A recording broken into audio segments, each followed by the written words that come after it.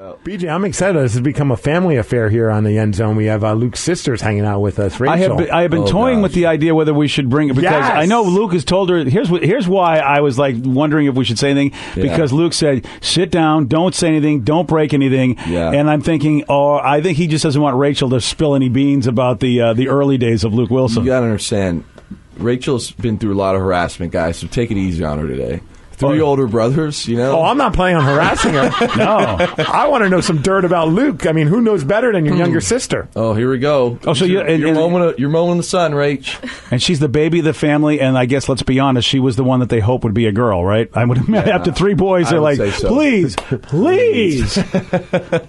You can speak now. Thank you. Equal rights has come to Canada, finally. Wow. Luke just loves to harass me at any time possible. That's fair. That's a true statement. Yeah. And are you the youngest boy, Luke? I am. So I have our 2 older brothers are fraternal twins, and they're 2 years older than me. See, Rachel, you're taking a beating because he took a beating. He's got no one else he can go to. Take a beating. Yeah. It's like the joke of the family now was how much I was just trashed when I was a little child. But I was just the biggest mouth, though. That's what they always. You know. Oh, really? Yeah, always. Yeah. Since birth. Yeah. Since birth, Rachel knew even then. Even before she was born, she knew. She knew this guy wouldn't shut up. Boy, the guy in line ahead of me is a big mouth. I got to live with that guy. Are you sure? I'm going to pick another family. So she's been telling me though that she has some funny story about me that she's been wanting to share. Oh, really? Yes. I'm not 100% sure what it is. Why not in front of our 10 listeners? Go right ahead, Rachel. It's actually a recent story though, so it's not from when we were younger. But so Luke came home in the summer. And this is true. I can verify that's correct. You know, he was still getting used to his long hair, and he didn't know how to brush it. So I had to teach him. I had to teach him how to brush his hair properly. Awesome. So I have a pink brush, and it's pretty girly, whatever, and so obviously he was using my brush. So he leaves Windsor, and I'm looking around for my brush, and I'm like, where is this brush? and I thought I had misplaced it. And so the next thing I know, I ask Luke, I'm like, did you take my brush? He's like, yeah, it's in Seattle. Wait.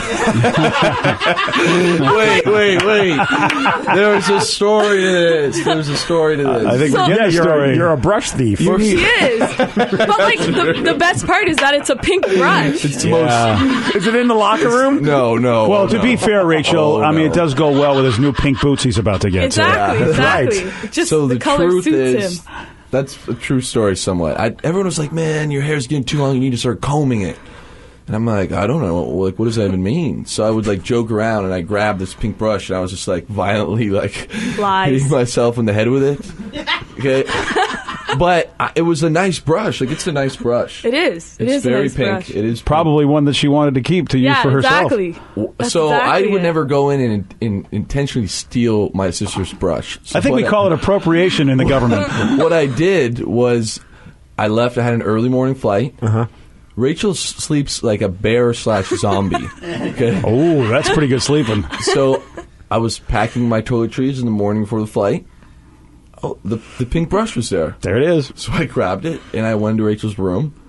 She was sound asleep. I said, hey, Rachel, do you use your pink brush? Can I take it? And she went, yeah, sure. I said, okay, knowing full well she'd have no recollection of that. And I don't. I have... Love the question. The brush that she uses to brush her hair. Hey, you don't use this, do you? Nice question. It was great, because 2 or 3 weeks later when she hit me up, I'm like, yeah, it's been in Seattle the whole time. That's awesome. She's like, I've been looking for this thing.